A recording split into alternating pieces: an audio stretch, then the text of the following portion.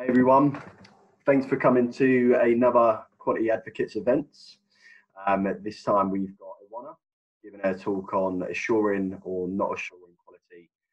She talked through the ideas and how what she's implemented in Wealth Wizards massively benefited their approach to implementing that quality first piece. It's sure to be a great talk. I've heard a lot of good things about it. So Ioana, if you're ready, it would be great to get us underway. Hi, you hear me? Yeah? All good. Perfect. Okay, if you see me looking here is because I have another monitor and I just glimpse to it. Hi everyone. Thank you all for being here. Hi from Barcelona. I see someone here as well.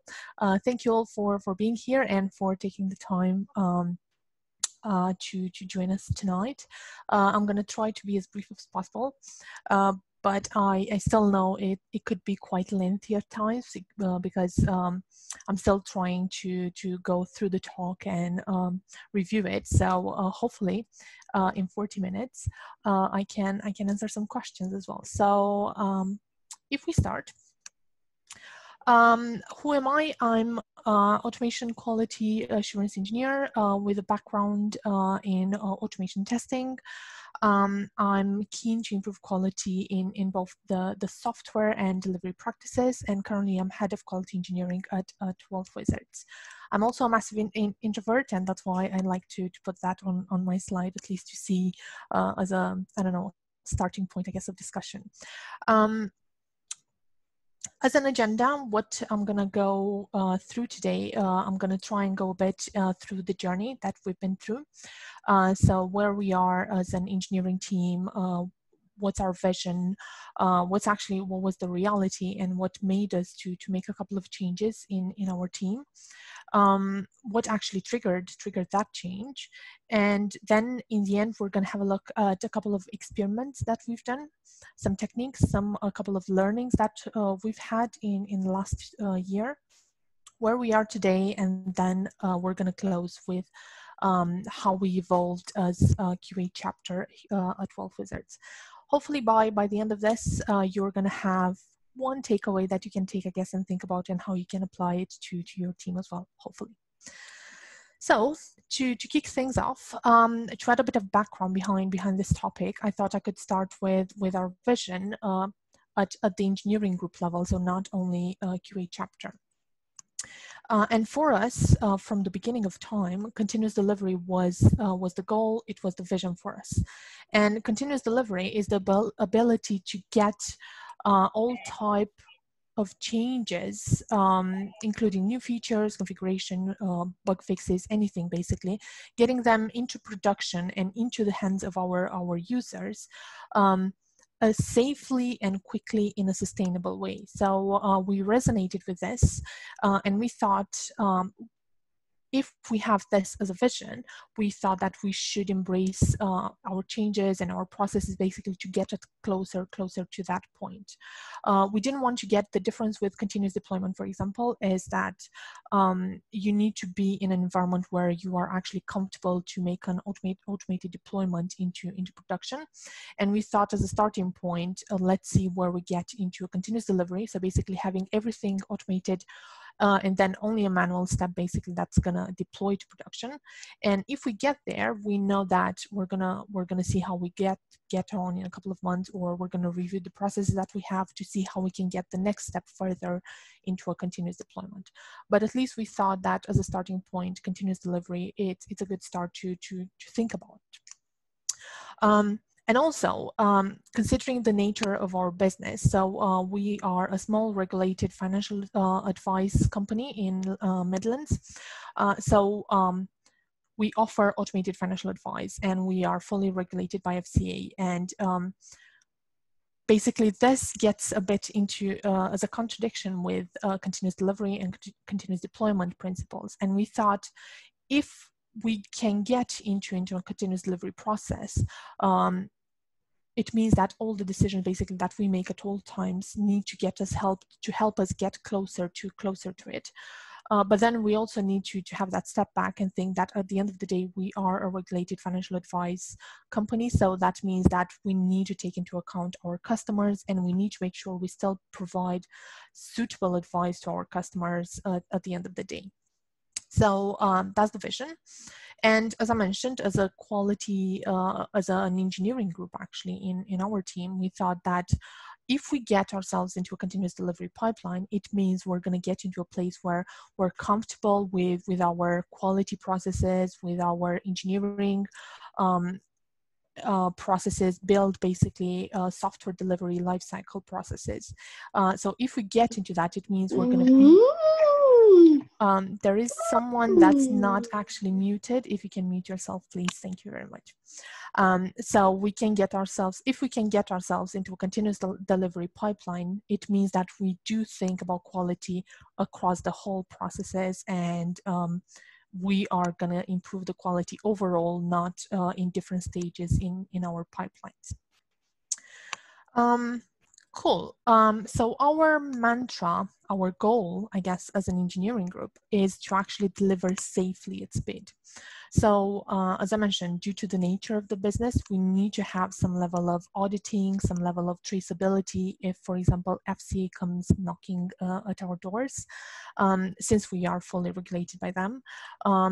So this sometimes could feel like a bit of weight against our mantra to have continuous delivery, because we do want to deliver faster, but then we also need to make sure to we deliver safe. And as I mentioned, we do deliver suitable advice to our customers. So what we agreed as an engineering group was to actually build a culture of quality across the whole group, thinking about quality across all processes, about people. We also wanted to be automation-led. And also we want to look to see how we can get that fast feedback loops rather than waiting until the end of the pipeline.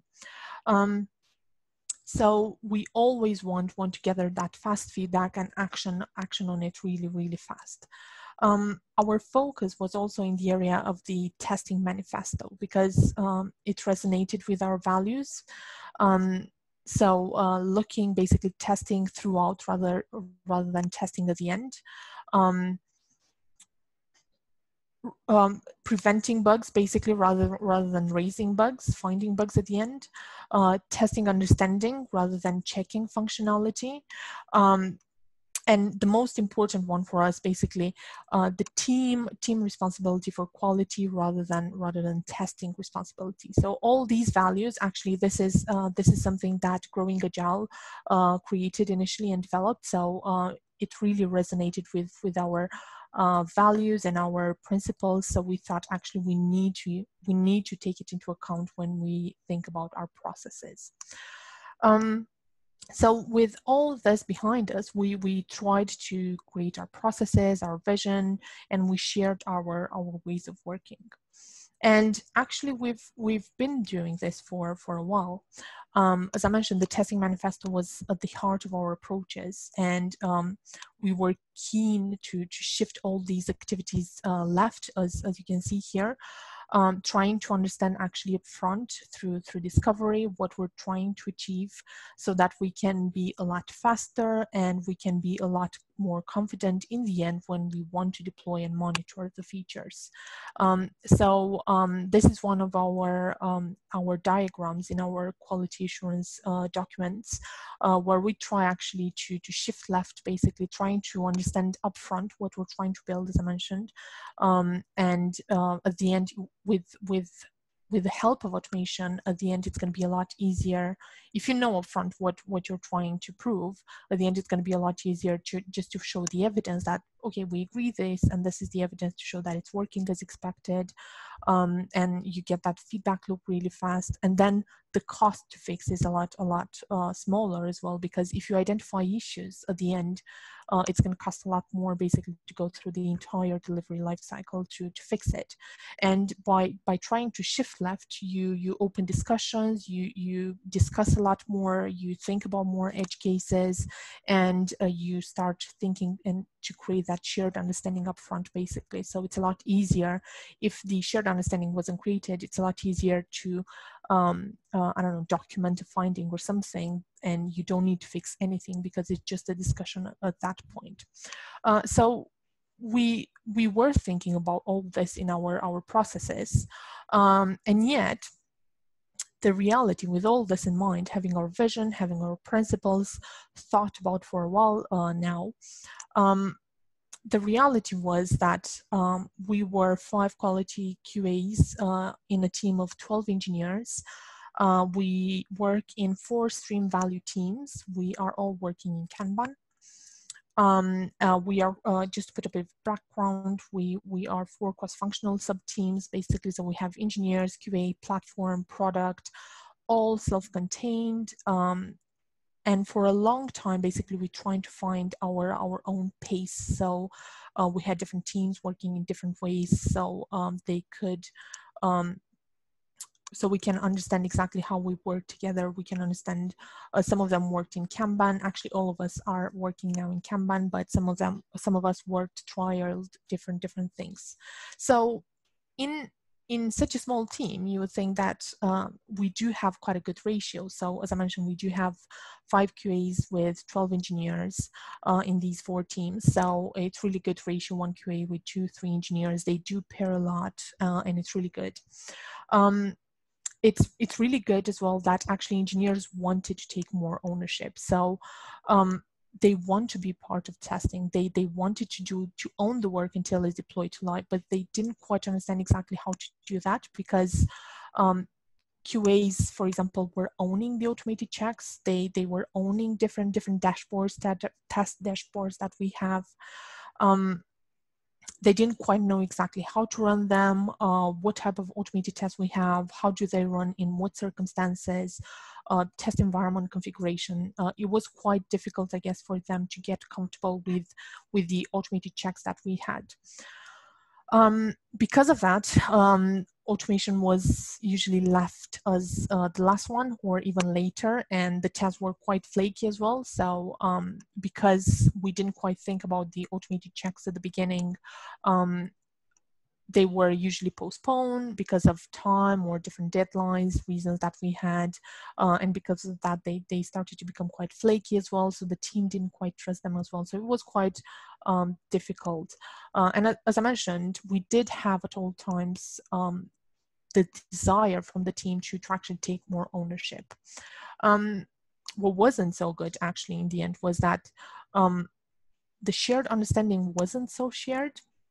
And it was such a shame, because we were doing as teams a lot of discovery, a lot of analysis up front, so we can shift all these activities left, as I mentioned. And yet there was still a battle. We're still doing a lot of back and forth between the development and testing activities.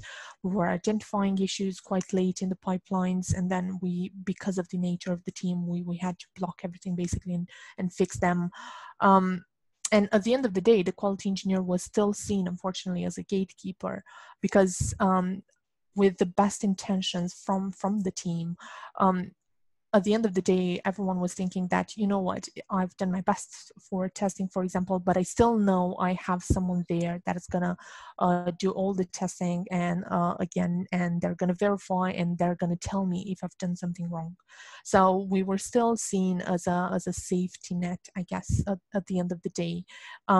It was good because, as I mentioned, the team had really good intentions behind, but it was still taking that ownership basically step back again, since we were still counting between us basically from that someone is going to pick up the issues that we might miss, for example. So that was the reality, and I think this is where we were somewhere last year during the summer. So to resonate again, basically we, let me see how to do this. Yeah. So the whole team basically they were really invested to take responsibility for quality. They wanted to be more accountable for the work that they were doing. But unfortunately, as I mentioned, testing was still seen as a phase. We actually had our own column on the boards. And we still saw ourselves basically as two different threads. So you have the development pipeline, and then you have the quality column there on the board where the tester is responsible, and they were giving the go no go for any ticket basically that was going through our boards. So this was basically, as I mentioned, somewhere last year where we were. This was the reality of our engineering group. We wanted to do more, but we didn't quite know exactly how to tackle everything. And what happened at one point was that actually a webinar, we discovered a webinar from Atlassian. So this webinar I totally recommend it for everyone, and actually I'm gonna have quite a few references from it, since we did take some of the experiments that we've made were based on this one. So Penny Wyatt is speaking about quality at speed and how Jira does QA. They actually call it quality assistance. And I wanted to show that actually, I want to say that actually this webinar was made in 2014. So actually it's nothing new. It's been there for quite a long time. It's just we didn't discover it yet, for example. And this slide really resonated with us, because she mentioned that if you bring more QAs into the teams, it doesn't mean that you're going to improve quality necessarily. It did resonate with us basically because we were thinking that we are actually 5 quality assurance engineers in a team of 12 engineers. And she's speaking actually how they got into a place where a team of 70 devs basically worked with a team of 5 QAs. So imagine how we found ourselves when we realized that we do have our team resonated as we have. So if we wanted to scale up, for example, our engineering group, did it mean that actually we need to bring more QAs into the team? Or actually do we need to look at our practices to see how we can work it out better? So basically this was our trigger for us. And we really, really liked the idea behind what they were proposing. So of course we wanted the same, we wanted to trial, and actually it was really good because the whole engineering team wanted to trial this. Why? Because of some of the reasons that she gave as well.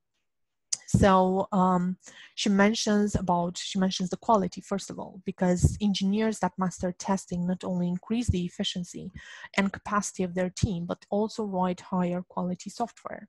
And what she's saying with this is that actually, if you're thinking upfront about your testing and your testing activities and how you're going to prove your work, actually, if you think that up front, you're going to create the test up front, you're going to prove your work a lot faster, and actually you're going to become more efficient because you don't fight anymore or with the back and forth. For example, you focus on writing higher quality software up front from the beginning. And then it comes to the second point, because you don't go back and forth all the time, you don't waste so much time, basically additional time and effort to fix bugs or to rewrite code. And actually you do have time to be more efficient, to ship faster, and actually have confidence in your work. And then the last point that we really liked as well was that independence, because when testing can be confidently shared between the team, the people who are passionate about quality, such as great testers, they can focus on solving the root causes of quality problems in addition to discovering their symptoms. So what we talked about was to actually share testing responsibilities to our team, and then us as quality engineers, we can focus more basically on trying to help them become more efficient and trying to see how we can fasten basically those, I don't know, test run times, automation platform. So looking basically how we can support the team into delivering even faster. So their reasons, this page basically resonated, really hit a chord with us, and we really wanted to give it a try. So this leads into the second part, basically, where we're going to speak about the experiments that we've done. And before actually showing you the experiments that we've done, we need to understand basically where we were at that point in time, where we want to be, and then how will we measure if we got there. So we needed a way to objectively analyze and learn when changing our processes and our ways of working. Because throughout the year we did quite a few experiments, and we wanted to analyze how we're doing, not only have I don't know, a feel of it. So actually we put a lot of effort from the beginning into metrics. We wanted to understand basically where we were at the beginning, and then as I mentioned, trying to understand, basically trying to see how the experiments are evolving, are helping us or not necessarily helping us. So yeah, if you can measure it, you can improve it, because you don't have that objective, basically, reasoning behind it. And it's a lot more easier to open a discussion when you do have the data up front. The next point basically will be the visibility. So we're gonna see how you can make everything available for analysis. And then you can start experimenting. So try to learn and adapt along the way and see what works for you, what doesn't work for you. Cool. So if we start going into the metrics, the first one and the most popular one, I guess, is the cycle time. So I think quite a few teams, actually all the teams, are looking at cycle time. So what we've done, we started to count when a ticket was picked up, basically to be implemented. So when it was getting in progress. And then we were looking until the ticket was ready to be shipped. We didn't initially wanted to look at cycle time up to live deployment, because at that point in time, we used to do more often train releases, bulking up basically a number of tickets, a number of stories in a release, and sending them, basically deploying them every couple of days. We didn't want this basically to hinder our data, our metrics. So because we kind of knew at that point that we are comfortable that there was a slight delay basically in the release process. So what we said was that as a starting point, let's look at cycle time between in progress and ready to ship. And once we're going to implement that, and once we're going to be comfortable with that, we're also going to look at the how we can improve the release time. And what data shows, what this shows here, I'm going to look a bit here, is so this is actually a metric from Jira. So definitely you can find it. I think it's a setting. If you go in Jira, I think it's reports, you're going to find it there. So this data is displayed between January and August last year. And what it shows, it's quite difficult, was that actually the cycle time between in progress and ready to ship on average was really, really high. So we had around 11-12 days basically to have something ready to ship. Of course, there were loads of things to consider here, depending on the complexity of our work. We were taking an user-centric focus on our tickets, for example, our stories. Being financial services, they were quite complex as well. So, but still, 11-12 days was quite high for us. That's why we started all this process in the first place.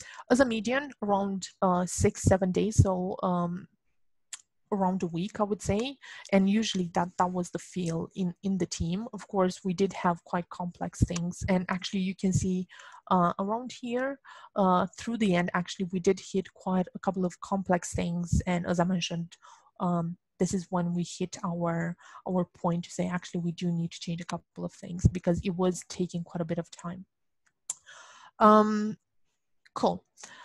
So this is the cycle time. This is the first metric that we used, and the other one that actually we looked at as well was the story rejection rate. So this is actually something that Atlassian are speaking about in their webinar, and I did find it quite important, and we did find it quite important as well as a team, because it can complement the cycle time metric.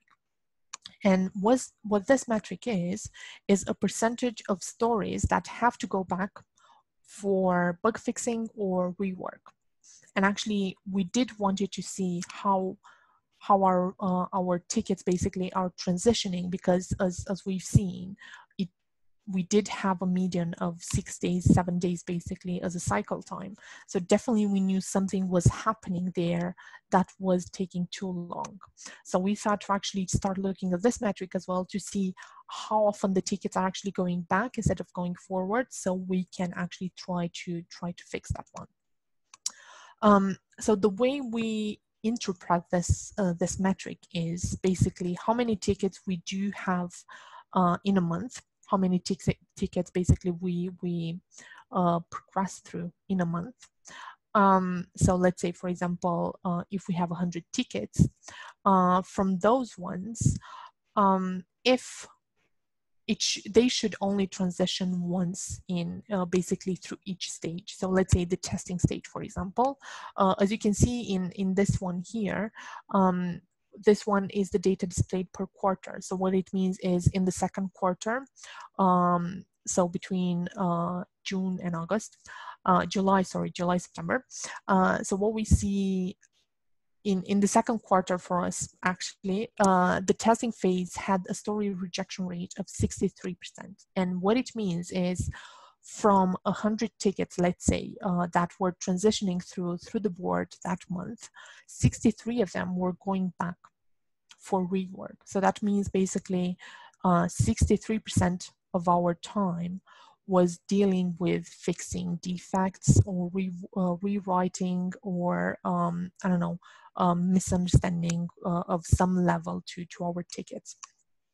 Or maybe 50 of them would go back more than once, because we've had situations where a story would go back and forth basically quite a few times through the boards. That's really high level, I guess, how it's presented. Depending on the tools that you use for your task management, there are different ways, I guess, to track it. We used our Jira transitions, so that means you do need a bit of discipline, basically transitioning the stories throughout the board.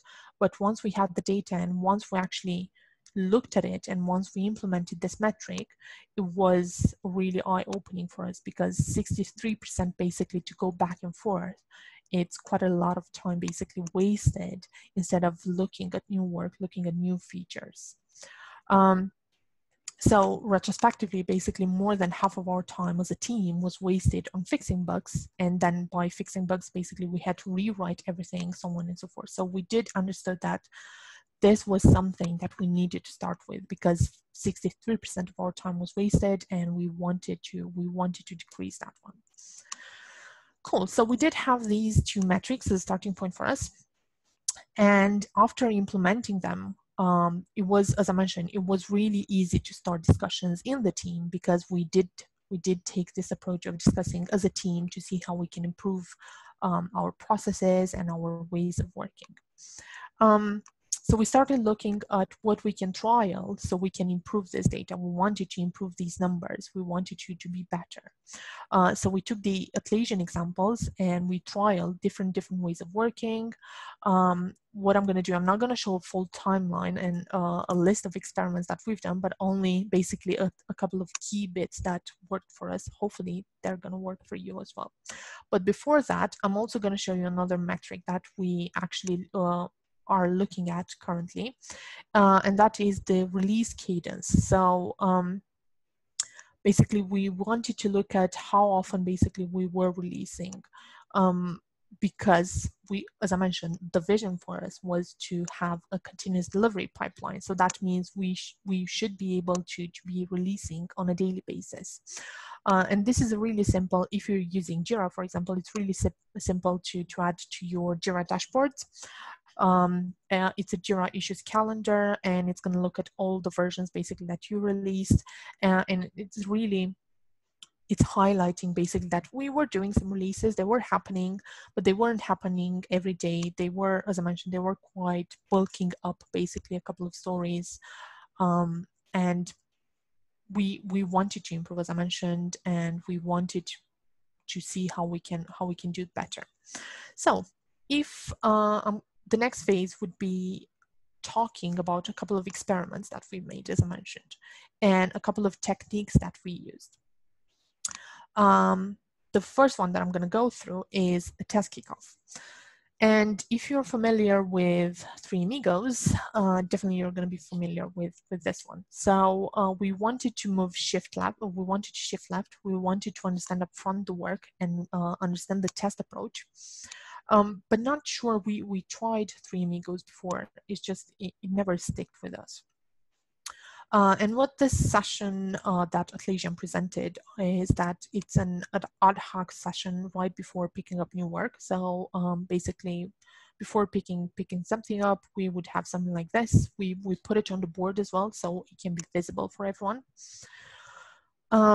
So we were discussing risks, edge cases upfront before implementation started. So getting the engineers thinking about the risks, getting to think about the testing impact upfront, it did improve over time our thinking about testing overall. This session should only take 5-10 minutes depending on the complexity. As I mentioned, we were doing a lot of analysis and grooming upfront before this, and basically this is more defining the final details before actually implementing them. So we were discussing the test approach details, the test impact, the types of automated checks, different scenarios to be covered. It was really good because pairing with developers basically encouraged them to think about the risks, about the edge cases up front before they start implementing the story implementation. Different implementation choices, for example, can be influenced by these requirements, and actually problems were prevented earlier on. So we were brainstorming basically together to come up with different testing notes and sort out different queries or ambiguities that we were having from the start. This was really good basically because we wanted to work together. We wanted to make engineers more aware of testing practices. And actually we were identifying what type of automated checks we're going to implement as well. So we can implement them during the work, and then they would help us basically with proving the work at the end. The other technique that we implemented as well, and this is actually a term that really stuck with us, and again it comes from the Atlassian experiments, is dotting, as we call it now. And the idea here is that you would have a developer on testing duties. So assigning a developer on test is a good way basically to introduce engineers to the idea of testing, improve their skills, and make it explicit that quality is actually everyone's responsibility. These doesn't mean they're going to be experts from day one, because they're not, and they're not comfortable as well. So it does take a lot of learning, a lot of pairing, so they become more comfortable doing testing, and then us QAs basically trusting our engineers as well. It does prevent basically the problem of a QA engineer being the bottleneck in the team and then having that safety net as well. So actually promoting this idea of testing is everyone's responsibility. That means you need to be comfortable doing your own testing. This basically introduces the idea that everyone is responsible, everyone is accountable, and then long term we want to feel confident basically that the original developer has sufficiently tested for the risks outlined in the testing note. So definitely it was complementing the first phase. So we were doing the test kickoff, and then based on those notes, the developer was doing his own testing or another developer. So I think Atlassian are mentioning this phase as a beginning. Another developer would be doing the testing. And that's good because you would have the second pair of eyes, for example. That, for example, didn't work for us. So what we do is actually the same developer takes responsibility, takes accountability for the story throughout the life cycle. So he's really involved in the kickoff, in the implementation phase, in the testing phase as well. And then it brings us to the next phase, which is a demo side. So if he does all these activities by himself, he would be quite comfortable at the end that, okay, this work seems to be working. So at the end, we as a group, we decided to add a demo phase where actually he would discuss with a quality engineer a review basically of what he did, the new feature, what type of changes he made, and then the testing evidence for feedback. This session as well, it's ad hoc, on demand, based on the type of changes. And it should only take 5 minutes. And usually we bring together the product as well, and he would get a slide basically overview over what we implemented, get some feedback as well. So basically it would close that feedback loop as well. It was really useful, especially at the beginning. So we don't feel the need as much of doing these. Definitely we do demos to our product and VAs. But it was really useful at the beginning because our engineers were quite comfortable with the change, but they still wanted to have that second pair of eyes, for example, to get some feedback from it. So it was really good at the beginning to gain trust between us developers and QAs as well. They were feeling that they might miss bits, so they still wanted that safety net. And it's basically a 5-10 minute session. It doesn't take much time anyway, so it was a really good thing that we added it to our workflows. In time, we identified that actually we didn't have much time for exploratory. Because if we're doing the demo, we were quite comfortable to ship the work. And at the team level, at one point, again, to make everyone think about the exploratory testing as well, to get them comfortable, we decided to actually make it a phase on the board where we put a time box as well, ad hoc, when something is finished, before actually shipping the feature. And we would do an exploratory session together where we again, we would pair, so to learn more tips on this exploratory testing skills. We would try to break the feature and different activities basically to actually get even more comfortable that the feature is ready to go. So by the time we get to this point, we do quite a few activities, basically, as you've seen. So we do analysis up front, we do test kickoffs, we do have implementation, the developer himself does testing as well. We do exploratory as a team. So actually, as a team, we were getting quite comfortable in time. And we got into a point where actually we realized, well, why not actually ship it? Because I'm quite comfortable with it. We've done all this testing already. I do have all the evidence. We implemented automation part of our pipelines because actually, if we think up front what we're going to test, how we're going to test it, what scenarios we're going to automate, we were working together to create those testing scenarios and the automation scenarios. So by the end of it, we were quite comfortable to say, actually, why not actually ship it? Because we know. So in the end, we looked into how we can add release part of the whole delivery process and how we can make it simple enough to not lose a lot of time doing it daily. So actually, we looked how we can automate the entire release process so we can make it even faster. So these were a couple of techniques that we implemented. We trialed, some of them didn't even work. We all the time looked at the data as well. And what we came up with in the end was a visualization of our entire workflow that actually does help us today to identify bottlenecks. So we trialed quite a few of these things for quite a few months now. And this is how our Jira board, for example, looks like.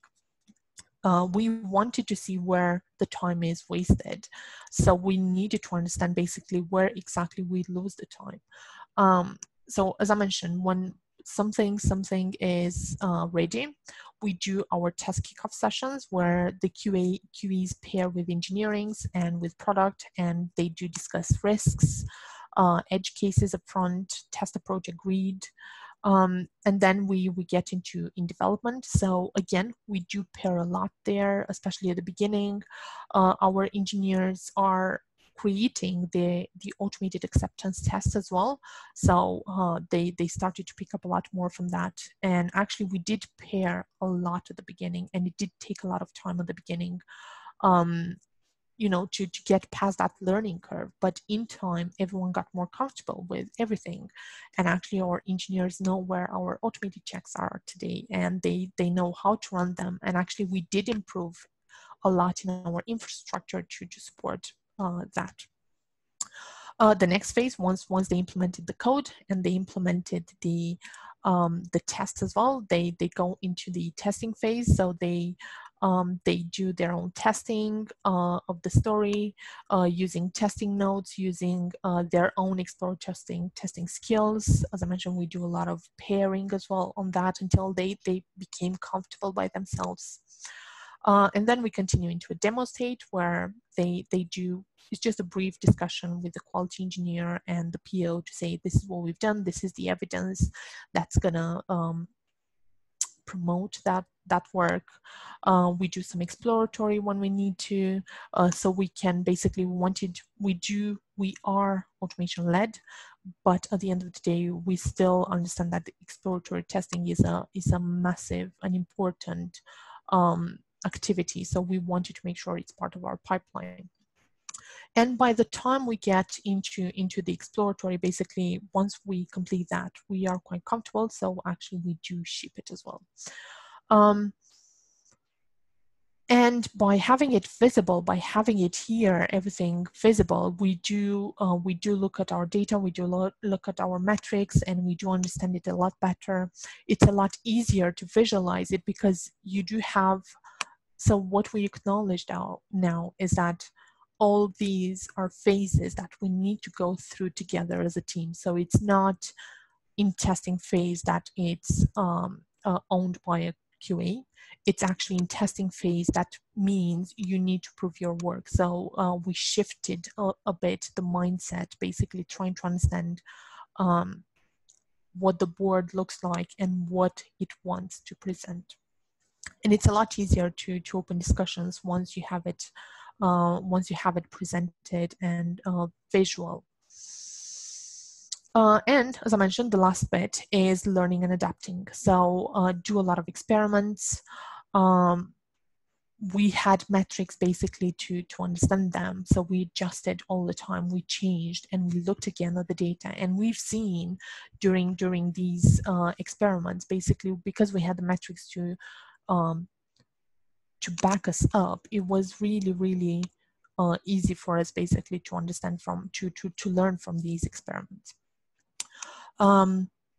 It's really important to mention that at the beginning, our QAs were having less time than before, as I mentioned, because they were pairing a lot more, they were reviewing work, they were in a lot more sessions.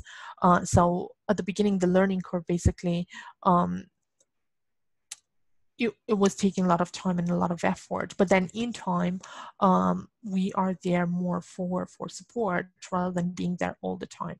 So definitely it does take a lot of time, and as we like to call it, hand-holding during this learning curve as well. We've done a lot of pairing, and actually we still do a lot of pairing between QAs with the testing skills, basically with engineers, trying basically to work together better and to make them comfortable to test their own work. And the last point that it's really, really important, it's a team effort. The mutual trust and respect basically is really, really important in a team. That ability to discuss openly, to try things, to experiment and learn. And actually it comes back to the point as well to take retrospectives really seriously for learning opportunities. So we used to have quite difficult discussions in our retros, but we got where we are today because it was a team effort, because everyone actually was bought into this, and we said, okay, we need to do something, we need to improve. And with all these experiments, with all these retrospectives, we improved bit by bit. So where we are today, actually, today we are in a position where we did increase a lot our feature automated checks coverage, because as I mentioned, now the automated checks are taking on board part of our implementation phases. So they're not a second level citizen, for example, they are there. We create them alongside the work. We do have loads of test dashboards, alerts for visibility. We did create loads of integrations in Slack, emails, Jira, just to make it a lot easier for us to understand where we are and to get the status updates. We do have a full team ownership over automated test packs because we did pair a lot more. They do create those tests, those checks as well. So they got into a point where actually they are comfortable with what they do, how to run them, how we can run them automatically as well.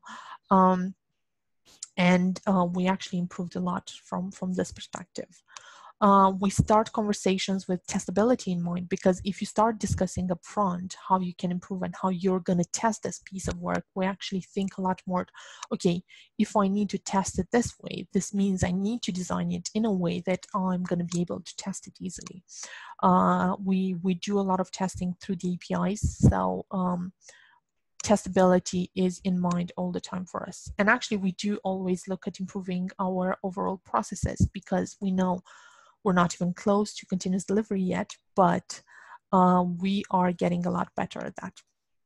And the data actually backed us up.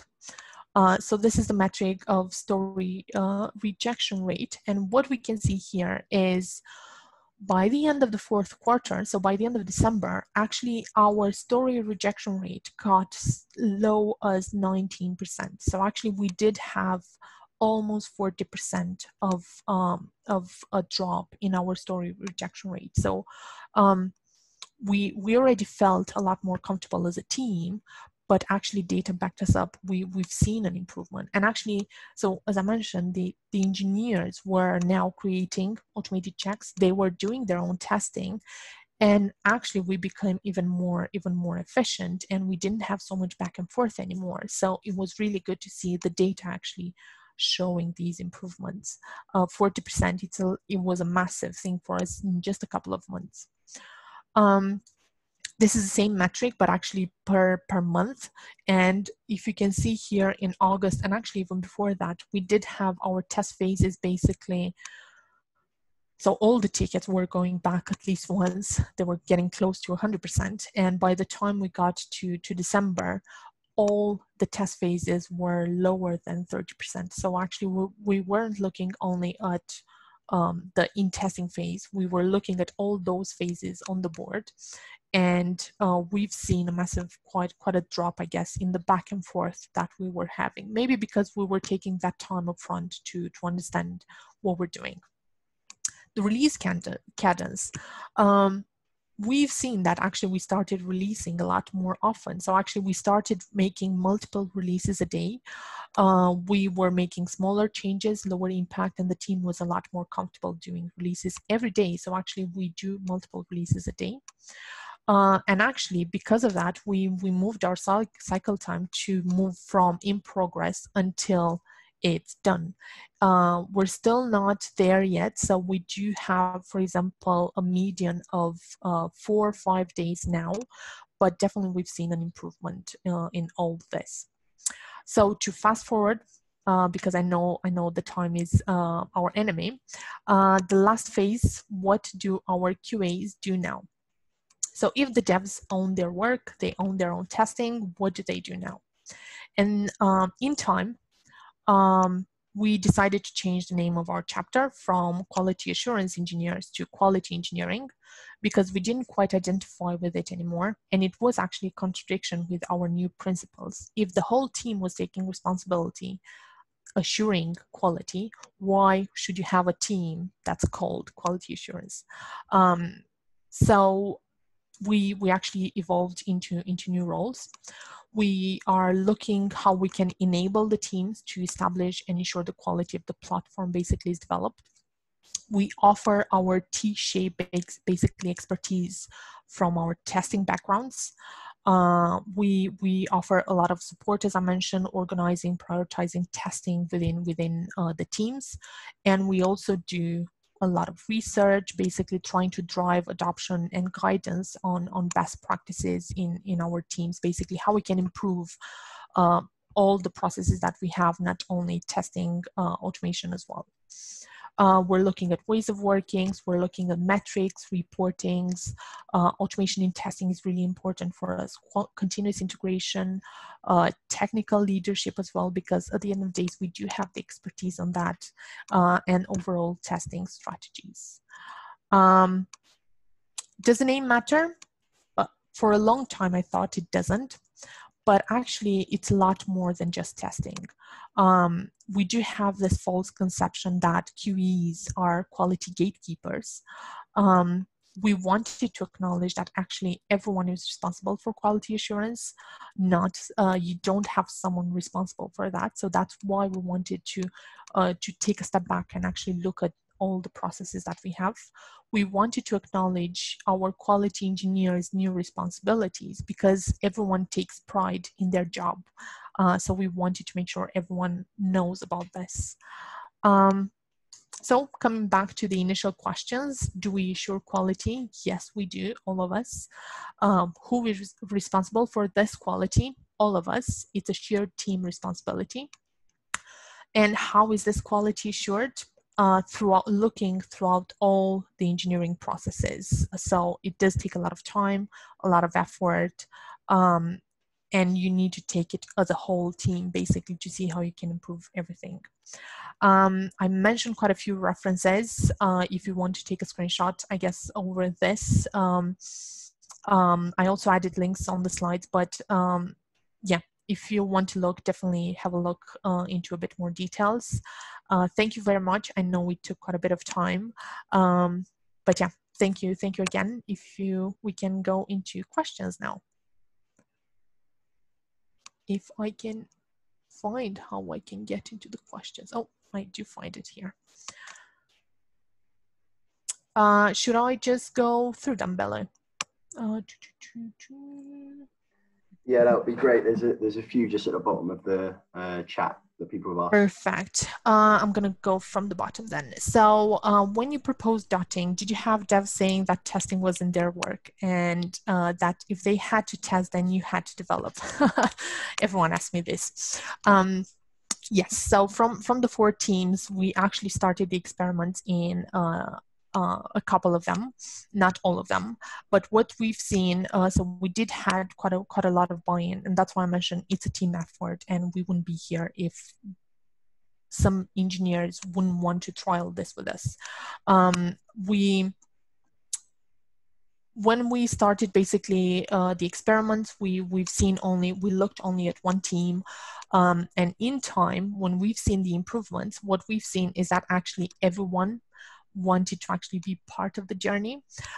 So definitely there are going to be situations where you're going to have engineers that maybe they're comfortable in their own ways of working.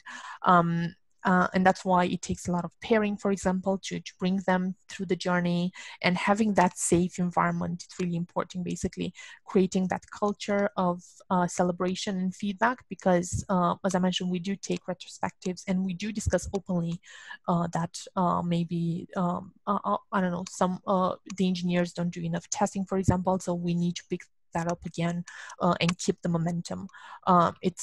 I know it's a struggle, and that's why it's really important to have the data, because at the beginning we showed that actually 63% of our stories were going back and forth, and basically we wanted to be more efficient, so we wanted to see how we can improve the processes, and having that data definitely opens the discussion a lot more objective, because I'm not here a tester complaining that you don't do enough testing.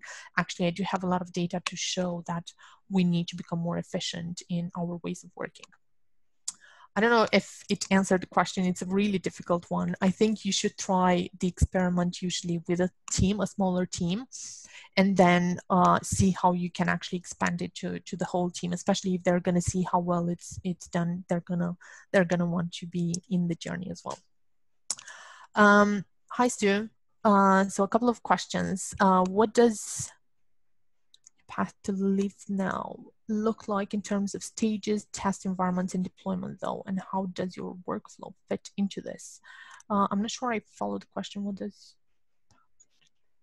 So, yeah, so hi there. So Hi basically there. what, I'm going to put my camera on because I can't speak without my camera on. So basically in terms of your pipeline now, and the processes you've been to and the experiments and the change in your workflow to get from A to B, I'm just curious to know how your pipeline is shaping up and supporting that within the automation and the stages and however many environments you go through and things like that.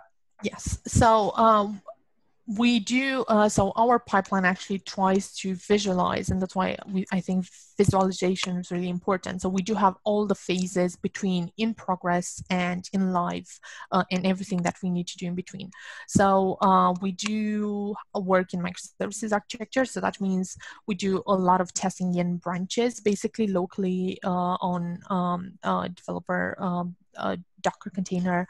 And then in the CI, we do have a lot of testing there as well. We did integrate a lot more. So we used to have a lot more system integration tests. Actually, we started looking how we can bring them closer. So by having these activities and by having the engineers involved in the testing, we started having more discussions over how we can improve the overall testing process. We do a lot of testing in branches, for example. A lot of automation is triggered automatically when a new feature, for example, is ready. And then we also have an UAT environment, staging environment. So once exploratory is done, we are ready to be shipped. And that means we're going to take the release, the new version of the service, we're going to put it into the staging environment, where we're going to trigger automatically loads of tests depending on the change. So actually we did improve our workflows. Basically a deployment is going to trigger automatically. It's going to look, okay, the change is made into this service. So that means I'm going to trigger these automated tests, API, UI, depending on what type of change you have. And at that point, that's the manual trigger for us. We're going to review that release evidence and say, okay, we're fine. We're going to ship it into red, or we're not fine. I hopefully it answered the question. Yeah, it did, yeah. Perfect. Where does performance testing considerations and execution fit into this?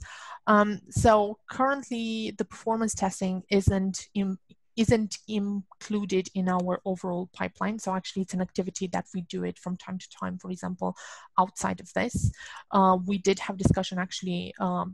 Once we improved our acceptance testing and functional testing activities, we did start looking to see how actually we can bring more non-functional requirements into our pipelines as well.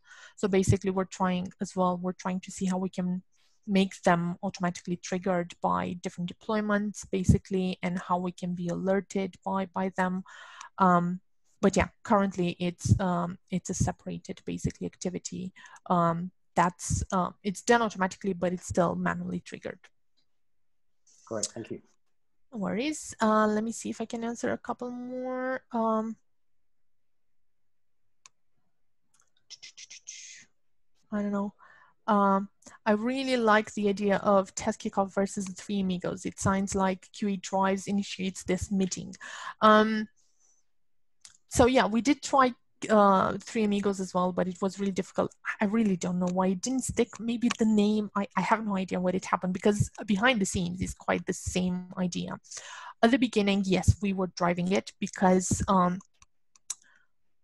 you get that feeling, oh, do I need to do it? We had situations where actually, it's a Jira workflow, you can just pass it, for example.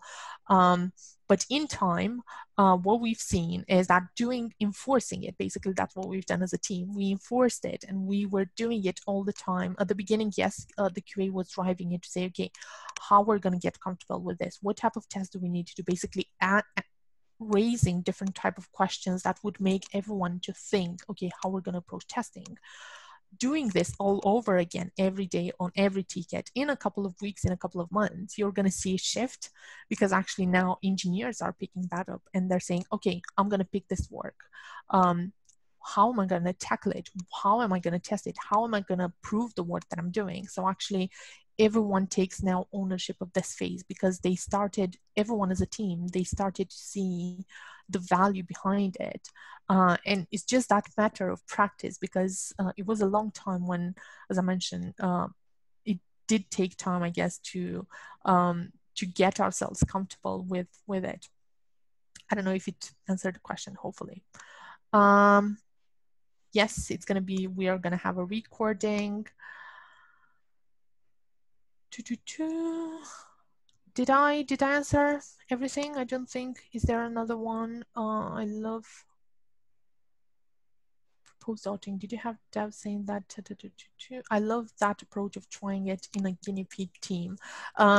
Yeah, so the dotting activity was definitely a trial. So as I mentioned at the beginning, we were having another engineer picking the testing activity, but it was a pairing at the end of the day. Basically, a quality engineer was pairing with the developer. But in time, we've seen that actually, because we were doing the test kickoff a lot better, they were comfortable picking up their work by themselves, and they were more comfortable doing their own testing. Also, they were doing automated checks as well. They are implementing them by themselves. So, of course, they are a lot more comfortable in picking up testing activities. Another developer didn't work for us just because they needed to be in the same context, I guess. So you need to be in the context of the work, depending on the complexity. You need to know about the discussion and the risks basically highlighted in the test kickoff sessions. And it just didn't work. But that's why, for example, and the ultimate goal is the same developer to be responsible for that piece of work. So actually her doing the same testing is a good approach, or at least it worked now. I don't know if I missed any questions. Feel free to unmute and tell me. I don't know exactly. Thank you for the feedback. I know it was a bit fast forwarded. I had a couple of sessions with it now, and I got some really great feedback. And now I'm ready, I guess, to make it a bit more focused on different topics.